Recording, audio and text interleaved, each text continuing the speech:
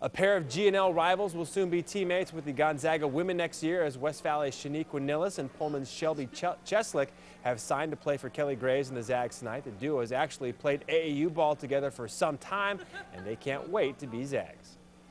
I love Shelby, and so I'm really glad that both of us signed to GU, and the fact that we got to sign together, it's a big deal. I've been waiting for this day basically since I was really little because I've always wanted to play college basketball, so I'm really excited to finally be on a team that I love.